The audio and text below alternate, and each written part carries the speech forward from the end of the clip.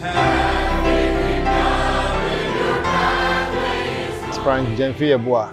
My year group, 1994. This project really started nine years ago. Main funding for the project has come from the old students and some other organizations who have been good to us. And some of the challenges that we've had so far has been getting people to get on board, and also the interest, especially with the old students. I think this modern science lab is going to be very beneficial to the school in terms of having new equipment, and also in like the whole country as such.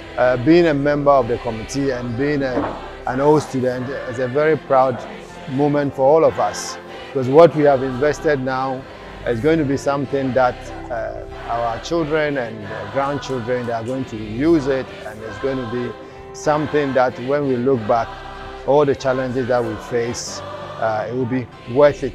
This project is also going to be example to other schools, that people also come up and do such great things. Going back to school, I've had a lot of fun being a student of Kumasi Academy. I started playing football for the school when I was secondary school, Form 2. I enjoyed Kumaka so much that in my sixth form time, when I was the Form 5, when I was filling the form for sixth form, I chose Kumaka first choice, second choice, and third choice, because I always wanted to come to Kumaka because of the fun that I had here.